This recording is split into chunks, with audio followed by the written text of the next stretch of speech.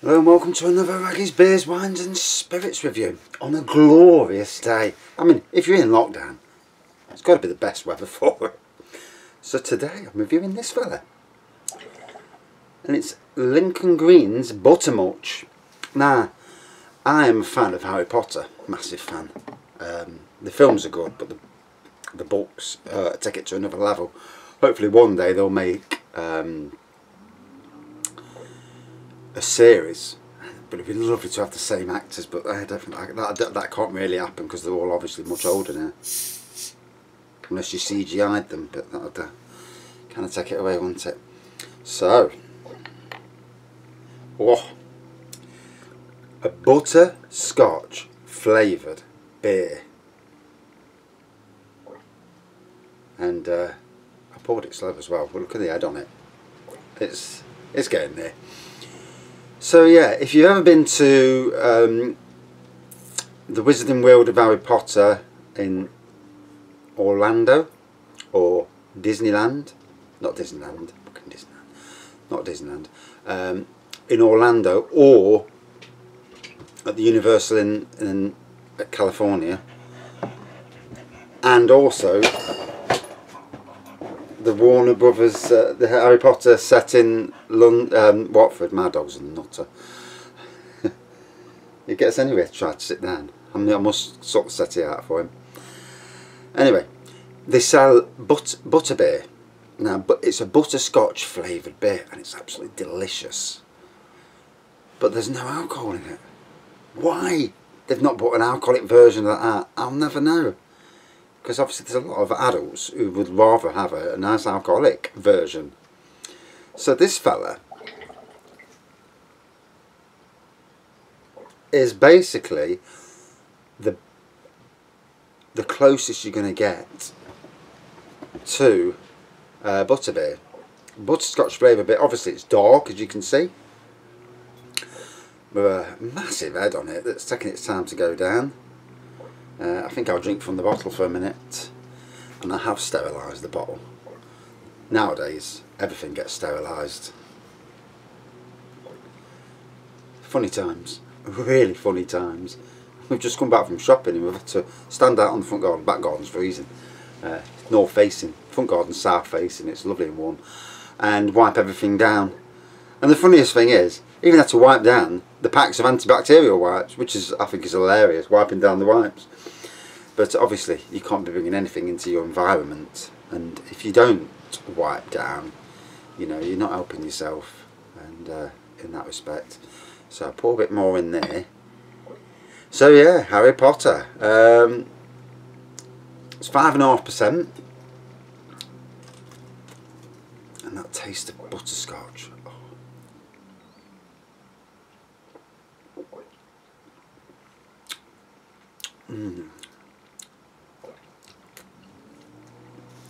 Obviously I prefer to drink it out of a glass, but I'm going to have to wait for the glass for the foam to sort itself out.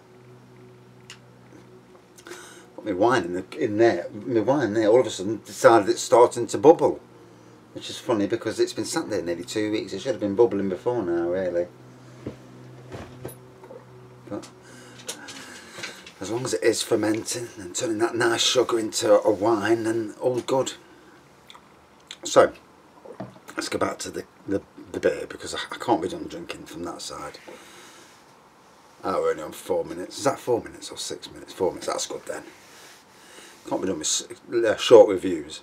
So yeah, 5.5%. And what they do, because I know they do, but what they do, they brew this, and then in secondary fermentation, that's when they add, after it's been brewed, then they add the butterscotch flavouring or essence or whatever it is. I know what it is, but I'm not giving secrets away.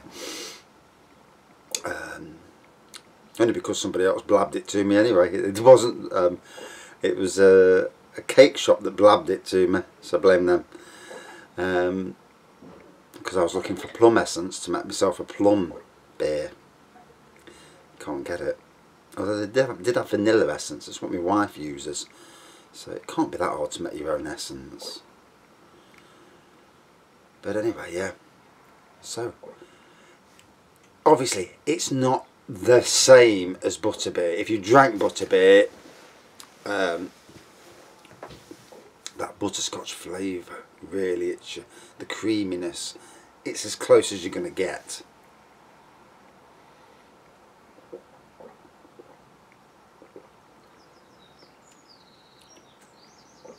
Oh, so there's a maltiness to it, because obviously it's dark beer, you can see that.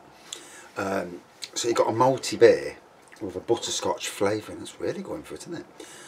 And if you're like me and you love that butterbeer, you're going to love this. It when I was in America, Orlando, I went into their local Walmart, and they've got some fantastic spirits over there that you don't get over here, and they had a butterscotch liqueur, and they were the days when I really didn't drink much. Nowadays, bloody hell, I can drink like a trooper. But yeah, in them days I didn't drink much, and I struggled to get it down in the week we were there. Was it 2 weeks? 2 weeks we were there, struggled to get it all down.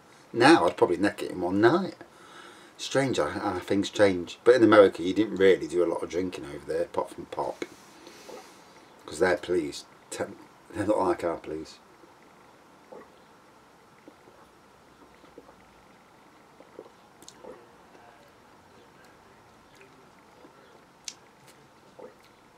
So yeah, you definitely do get the butterscotch. It's not in your face butterscotch, don't be scared of that if you was to buy this. Lincoln Green are the only brewery that I know that do a butterscotch beer, which is ridiculous with all the breweries in the country.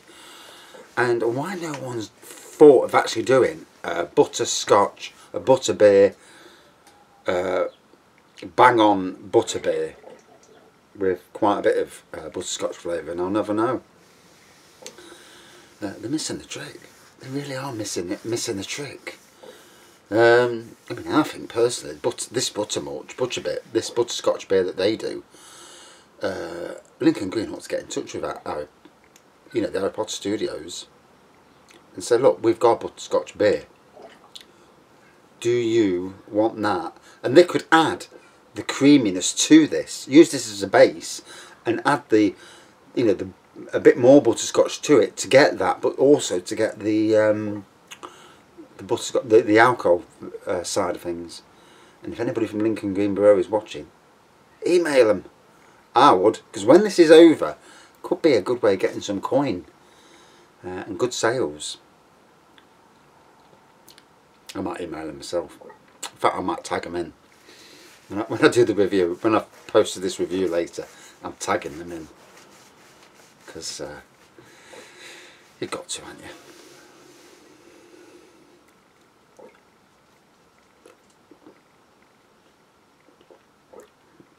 Oh, so been to work since 6 o'clock. Winding the gas lamps up, because we have the old-fashioned gas lamps. Have you ever watched Scrooge and films like that? The recent one, the one with Jim Carrey, and you see the gas lamps in the streets. Well, that's what I've been doing today, winding gas lamps up. They have to be wound up every 2 weeks, and you have to change the clock. And obviously gas blows out. They're not like normal lamps on streets. There's no issues with normal lamps on streets. They hardly ever go out. These gas lamps blow out, the windows get broke because idiots chucking stones and stuff. And van drivers getting a bit close and hitting them. And they are a task. But the people on the Nottingham Park estates, that's what they pay for. As part of their, it's like an extra bit of council tax to look after these lamps, because obviously it's historic. It's one. There's not many places in the UK that have still got them. There are places, and I'll tell you something interesting. Some of the lamps now are controlled by like a battery power, and it turns them on and off basically. And the bloke who did it, and you can look on the internet about this. Nottingham Park Estate, there's got a lot of good history with regards to it. You know, the Duke of Newcastle, he used to own it. And obviously it's at the back of Nottingham Castle, so when Nottingham Castle reopens, it's a good thing to go in the castle, have a look around the castle, and then pop into the Park Estate and have a look around, and you'll probably see me working and not drinking. But anyway,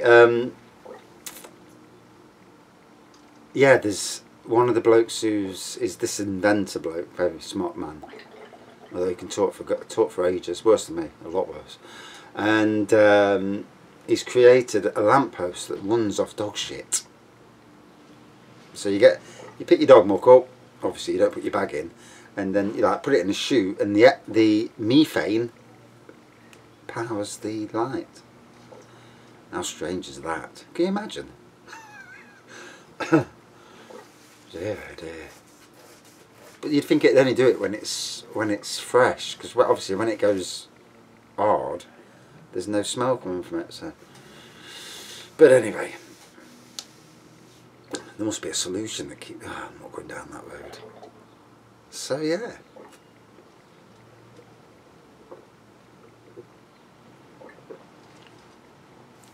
A very nice Butterscotch Beer. And like I say, these places, Universal Orlando, our own, the studios down in London, you're missing a trick.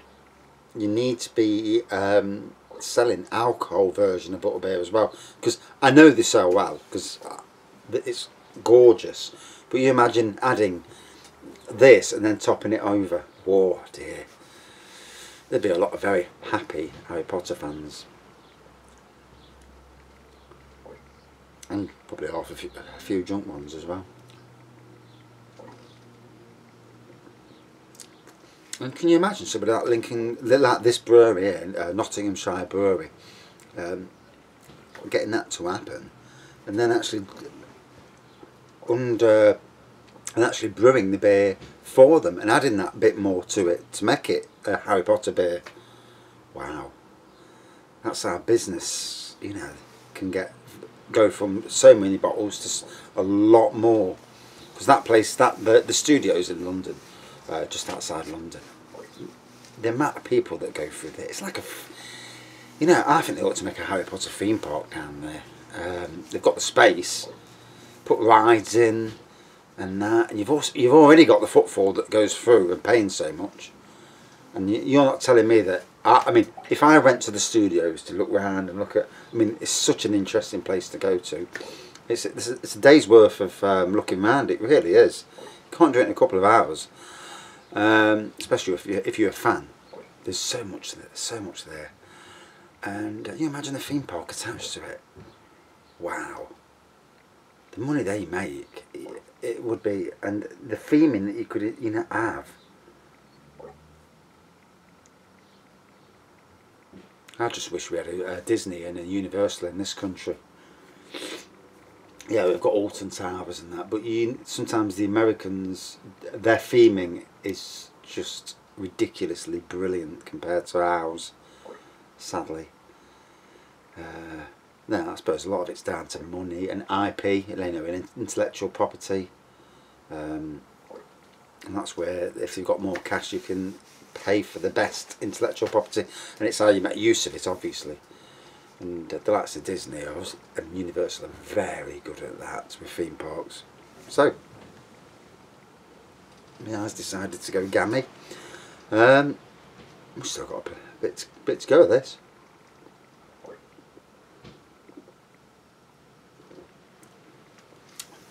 So the butterscotch is there. It's not, shall we say, too much butterscotch. It's just nice, and that malty backbone to it brings out a nice beer. It's 5.5%, but to be honest, it don't taste like that. It don't taste that strong, but it's got a lovely strength to it. And you know the best thing? This was on their out of date section. It was £1 a bottle. So I picked up 4, because 1 for review, 3 for necking. At some stage at least.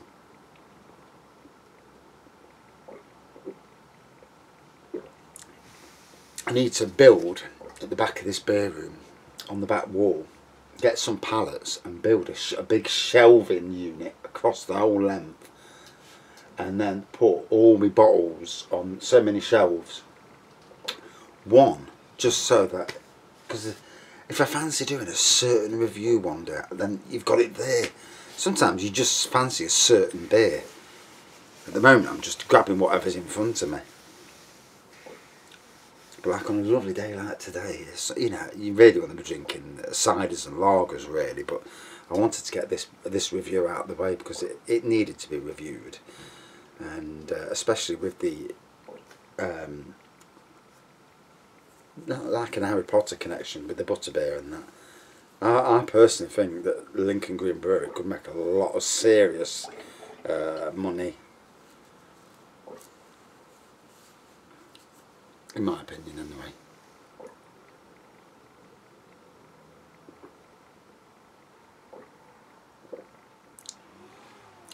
And I'll make sure I tag them in.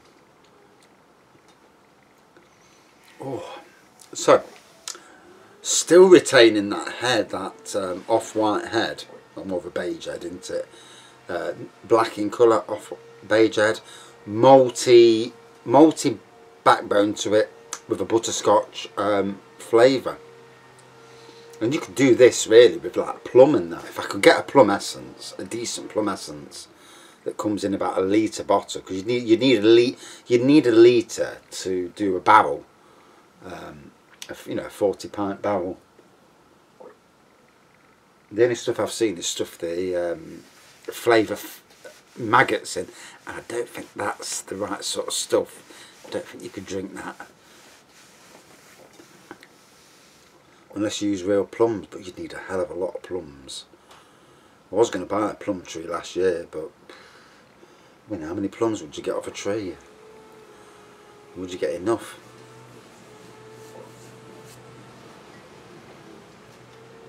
Oh, what a beautiful beer. I could just sit here and chill, drink beer and just enjoy the sun. Yet the wife sat in the front room. Oh, I'm not going out in the garden. The weather, it's beautiful, apart from the wind.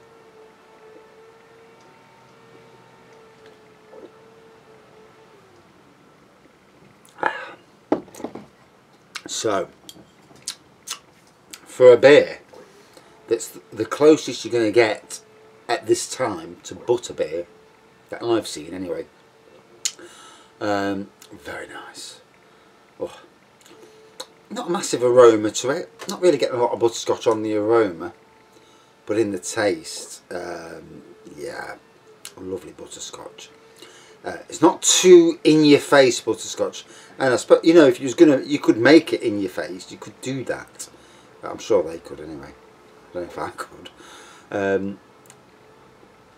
But you don't have to add certain things to this to turn it into, you know, to make it into a butter, same as what they sell at Harry Potter and Universal Orlando. But back to normality. Yeah, very nice, nice malty dark beer. Like basically it's like a stout or a porter with a butterscotch flavouring. If you're going to run, you know, put it down as that. For me, very nice. Great tasting throughout. Very Moorish. I'm after another one there. I've got three more little beauties down there, and I got it for £1 a bottle. They do sell it in 9 litres for 20 quid. I think it's not 9 litres. Is it 9 pints for 20 quid? 5 litres. Something like that anyway. Yeah. Basically 10 bottles of this, 20 quid. So I did well getting it for £1. And they had quite a lot as well. So well worth sampling it. And I must try and get some contacts at Lincoln Green so I can go down there and get more beers, you know, when we're shopping down that area. Because obviously you're not really allowed to go out and do these things. I was sat next to a cop of this police car this afternoon on the way home, and I thought, I wonder if they pull people over just to say to them, what are you doing? But I've not seen it, but I suppose they do in certain places.